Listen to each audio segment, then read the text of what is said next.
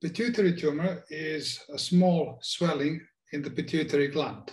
Pituitary gland is located behind the eyes and in front of the brain. So any swelling, even a bump or a mole, is considered to be tumor in Latin. So pituitary tumor is a usually small swelling in the pituitary gland.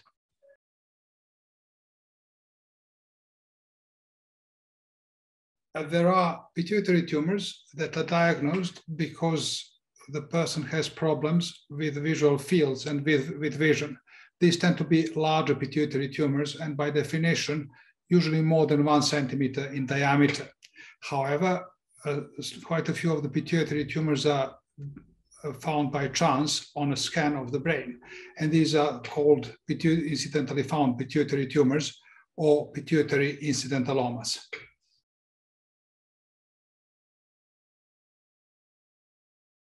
Well, it is usually because the person has a scan of the brain for some other reason. For example, head injury or headaches.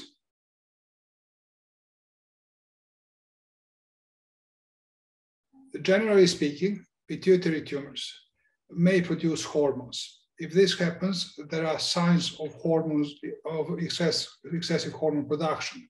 For example, patients who produce prolactin can have swelling of the breasts if they're male, or discharge from the breasts if they're women, or they can have problems with sexual desire if they're men, and problem with periods if they're women. Pituitary tumors that produce growth hormone will actually cause enlargement of the hands and enlargement of the nose, for argument's sake. So some of these tumors will secrete hormones. Some of them are silent, and some of them can be actually quite large and can suppress pituitary function. For example, they can cause lack of periods in women of menstruating age. The blood tests that should be checked in a person that has an incidentally found pituitary tumor are prolactin to begin with, then growth hormone equivalent or IGF-1, thyroid function tests, and if there is a reason for this, testosterone or hormones that regulate women's periods should be checked. So these are the tests that should be done. Some people would also screen for cortisol excess or for Cushing's disease. This is usually indicated if there is a clinical suspicion for that. So not everyone will do that, and the guidance leave it to the doctor who sees the patient.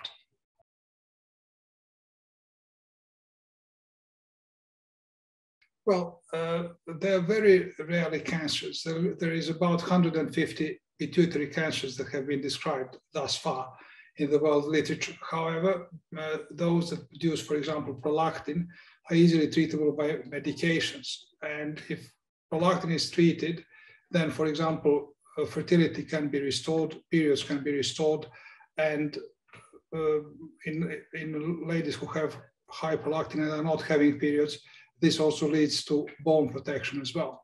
Patients who have growth hormone excess should have it treated because growth hormone excess predisposes to high blood pressure, to diabetes, and it can also increase chance of developing carcinoma of the bowel, of the large bowel. So in case these are found, they should be investigated and they should be treated if necessary. Not all tumors require treatment. Some of them will require prolonged monitoring. Some of them will require shorter period of monitoring.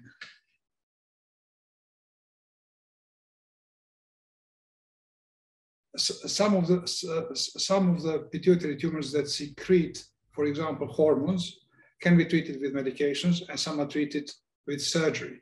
Those that are treated with surgery may require additional treatments, such as, for example, medications, which are very rarely chemotherapy, or they can require radiotherapy depending on the tumor size, position, and hormone that they produce.